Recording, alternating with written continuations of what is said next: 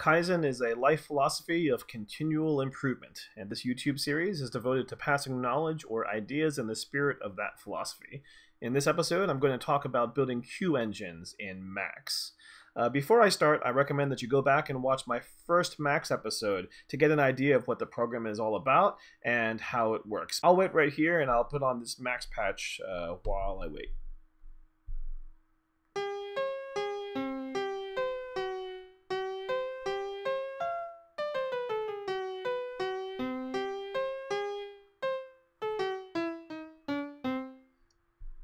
Done? Good, sweet. The term patch is used to describe the program that you build inside of a Max window. Within that patch window, you can create what's called sub-patches that open up new windows using the patcher object. That's what I did with this Jeopardy patch I created. This is a sub-patch within that patcher window. There are a few different reasons to have sub-patches. One is for modularity, so that you can easily copy and paste one of these patches from one place to the other if you want to use the same functionality somewhere else. Another is for organizational purposes, because you don't want to take a single patch that has a million patch codes and then try to debug it. It's easier if you can put it into small bite-sized chunks.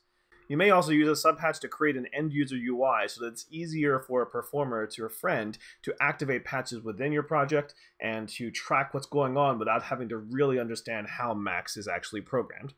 So the Jeopardy patch that I created is just a sub-patch, but all of the information in the patch codes is all contained within this particular example. But if you have a lot of sub-patches, then you need a way to be able to take some of this information and pass it into other sub-patches as necessary. And the way that you do that is to use this object that's called send and receive.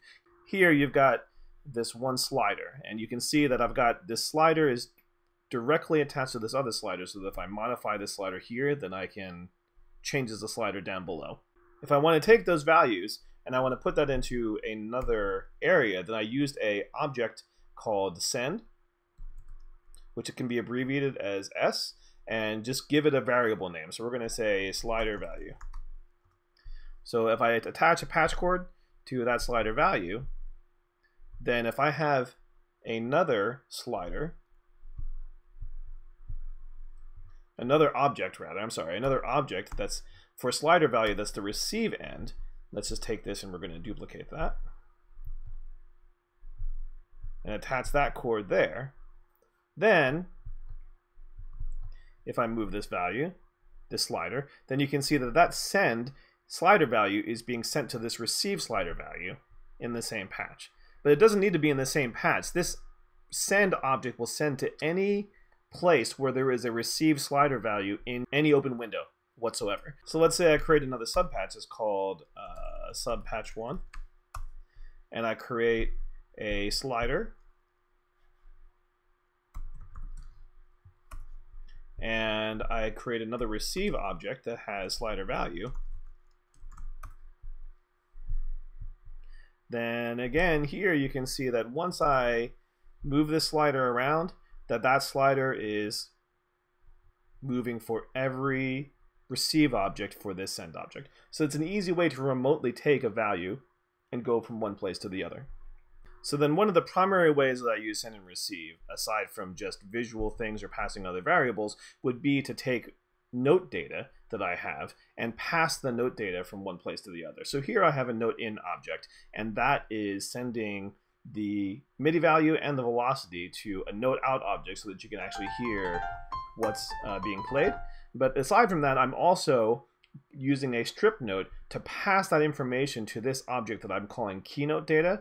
And then I'm also taking the note and the velocity, and I'm packing that into a list, and then I'm sending that out to key note plus velocity. But here, I then take the keynote data value, and I throw that into this object here, just so that I can see the value of the MIDI note number to track and make sure that I know where I am. When I'm doing test driving, or even in performance, if the performer wants to see what MIDI note value they last held down, then they can see that. When I talk about queue engines, then I'm talking about ways to activate or deactivate sub-patches based on what my performer is going to play. There's lots of different ways to create queues, but the way that I queue them most uses pitches as the conduit. Now there are two different ways that I do that. One is to use a single note trigger. So I have this object here. If I send a message of one trigger plus MIDI value, then this receive object takes it and then pipes that to a couple of different places. First, it pipes that into this number object here. So I can say, here's my default here, one trigger 55.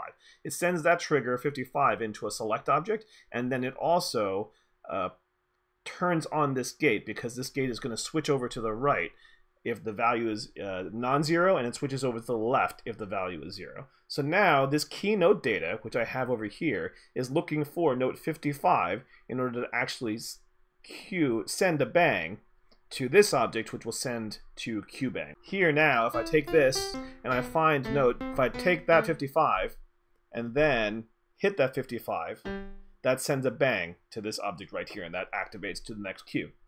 The other way that I use cues is to use this function. Say that you don't want to have it just be about one note, because you maybe want to have the performer be able to play that note or play several notes before it actually activates something. So I have this thing that's called my fuzzy trigger. So here I have three numbers, 60, 64, 67. So now it's going to listen for those numbers in order, 60, 64, 67, with any number of notes in between, just to give it some flexibility. So if I activate this for my fuzzy trigger, then it's going to be looking first for note 60. You can track the notes that I have here. It's not looking for any of these notes. And then as soon as I put my 60 in, then the 60 was down there. It says, oh, you found the 60. Now I'm going to go and look for the next number, and that's going to be 64. So now I can hit 60. It's not going to do anything. I can go through all of these and then eventually hit 64. And then it says, okay, you hit 64. Now you're going to go for the last number and find that. And then when I hit 67 here, then that ends the whole function with this bang. It sends a cue to that Q bang, and then also turns off this gate, so it's not looking for any other triggers. So those are the two primary ways that I deal with cues as you go through an entire piece of music. The way that I sequence that is to use this one function that you have in Max that's called call or collective.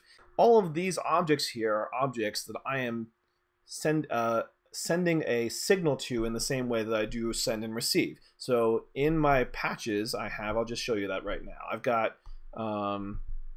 this performance patch that's called Circus Echo, and it's looking for anything that comes in through this receive Circus Echo object. So if I do Circus Echo 3000, it sends 3000 here, opens up this gate, and if I do this,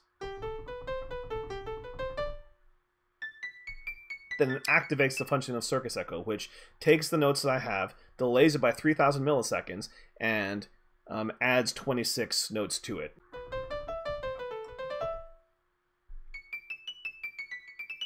And then I have another function here. If you take a look at this list again, I've got this function that's called drone. And if I open up drone, then you can see I've got lots of different things going on here. But if I set up this drone here, I say 10710, that is going to unpack that 107 and 10 into two separate things here, send the 107 to this select object to figure out if this is a 0 or a non-zero. It also unpacks it over here, which sends the 107 to the left-hand side and sends the 10 over to the right-hand side, and that then cues a bunch of stuff that's going on underneath. So if I do drone 10710, then that's what activates that. And if I play a bunch of notes, then that resets the velocity until it reaches down the threshold of 10. And if I do another one, drone 93, then that adds another note to that mix that fades down to a velocity of 10. And if I press notes, then that's going to reset that velocity to 127 until it goes back down to 10.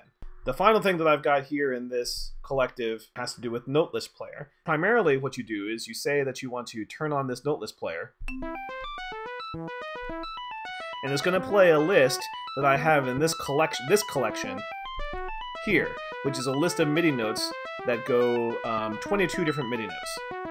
There's a counter here that iterates through these 22 notes at a tempo of 150 milliseconds. And there's a few other different kind of things that happen through that. But when I have this function here, this cue that comes in from this fuzzy trigger, it will activate this note list player and then look for the next cue. The thing that it activates next is it says, okay, I want you to shift the stuff that's being played from this side of the gate to this side of the gate. And that basically takes this make note and turns it from this program on channel 8 to this program over channel 9 in the span of 15 seconds or 10 seconds or however many seconds that I want. So here if I say shift 15, then gradually, over a period of 15 seconds, it's going to shift stuff happening from channel 8 over to channel 9.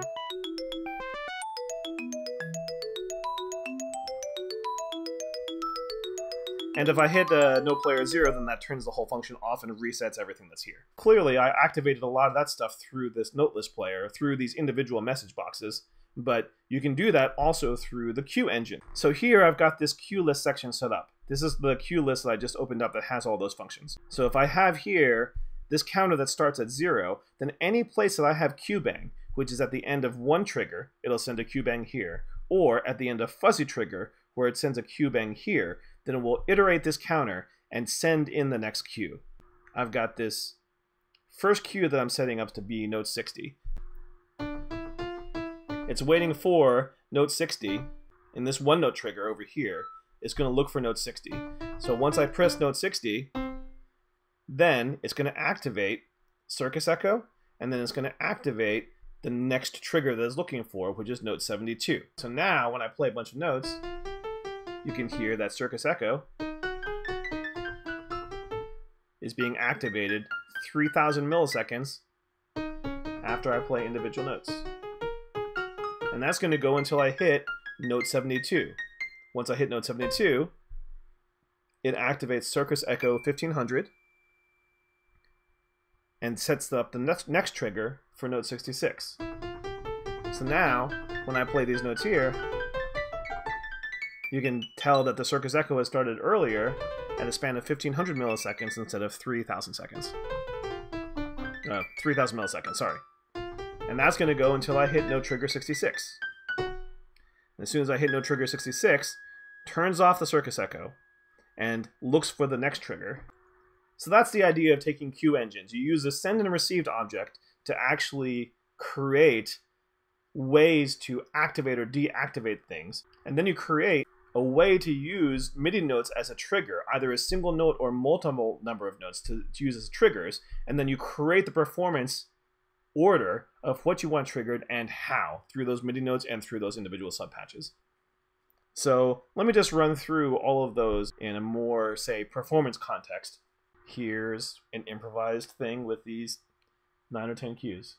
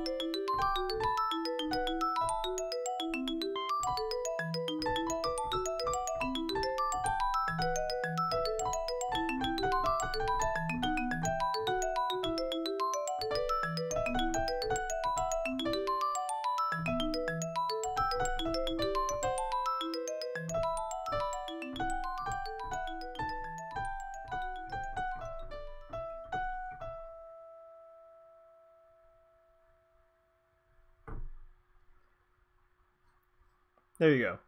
So just a quick idea of how you can use cue engines in order to activate different things that you have going on between different patches. And again, like I had in my first introductory video, I'm using this right now purely for MIDI, but you can also use it to activate samples, audio samples. You can use it to manipulate video. You can try to create different things and different kinds of cues in order to activate the same sorts of things. And it creates a great deal of flexibility and versatility to allow a performer to be more expressive, because really the whole purpose of this is to create music that can still involve electronic sounds and electronic things, but have performers react to it. Because back in the 60s/70s, when electronic music started to become more explored in art music, the only ways that you could get that to happen was if the electronic part was done on tape,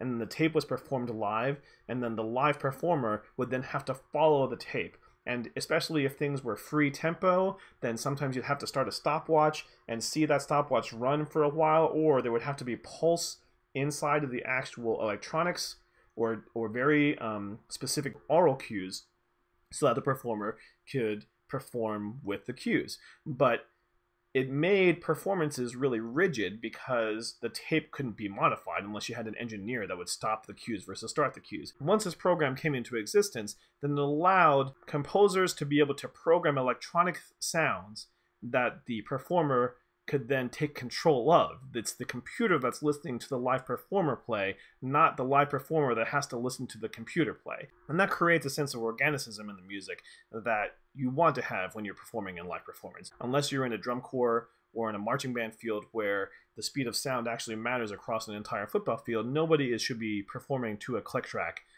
in order to truly make music into music and not just notes on a page or even just dynamics on a page. And this program allows you to be able to do that.